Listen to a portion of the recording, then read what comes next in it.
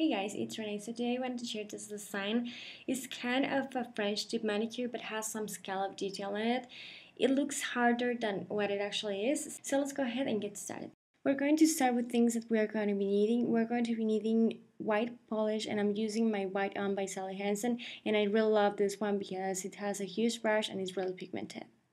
And then we're going to be using this guide right here. It's my Sally Hansen No More Mistakes, and it's supposed to be a pen, and it's supposed to like help you clean all the mess around your nails and fingers. Once we start with the nail or with the design itself, I'm going to be telling you why we're going to be needing this one, and it's going to be making sense once we start. And I'm going to be using a dotting tool. Now I would suggest you to just invest in something that is really tiny, and it's going to be give you the tiniest little dots. I do have a tutorial on this one, well, a similar one if you want to check it out. It gives you the tiniest dots, or you can use a toothpick as well, but it's not going to give you the tiniest dots that, for instance, this one will. Just because the tiniest the dots, the more detailed your whole manicure is going to look. And then we need a top coat. Now, the one that I use doesn't say the words top coat on it. As a matter of fact, the instructions, I believe, say that you can use this as a base coat.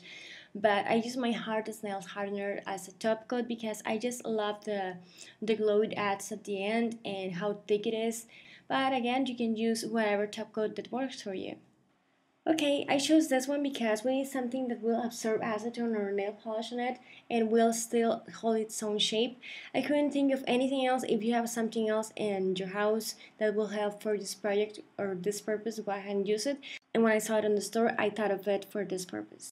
Okay, so for this step, it's going to be really easy. Just apply some nail polish and be decent on the amount of nail polish because we're going to be making just one coat, and it's just applying your nail polish on the edge of your nail.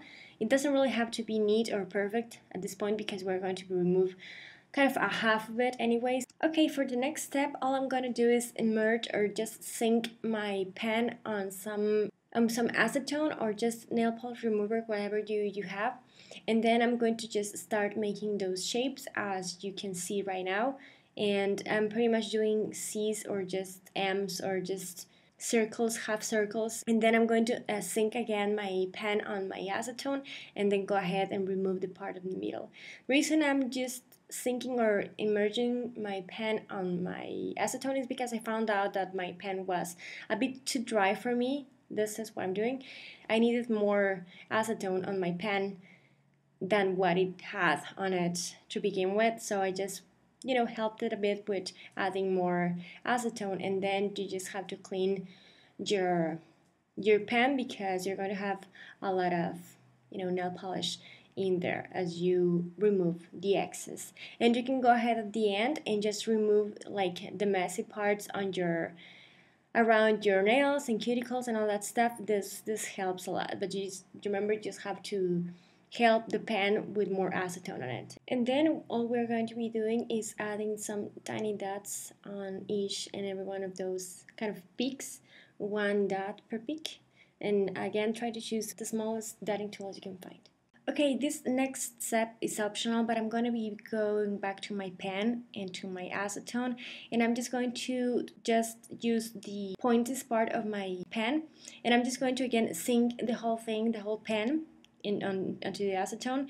And once it's like wet enough, I'm just going to go back to my nail and just put the pointiest part on the top of my nail and just wait for it for a couple of seconds for the acetone to just kind of soften up the nail polish. And I'm just going to make some holes, I guess, in there. And the bigger you want your hole or your dot to be, the deeper you want to go with your hole. And then you just have to apply your top coat, and that's pretty much it. I applied 2 coats of my top coat.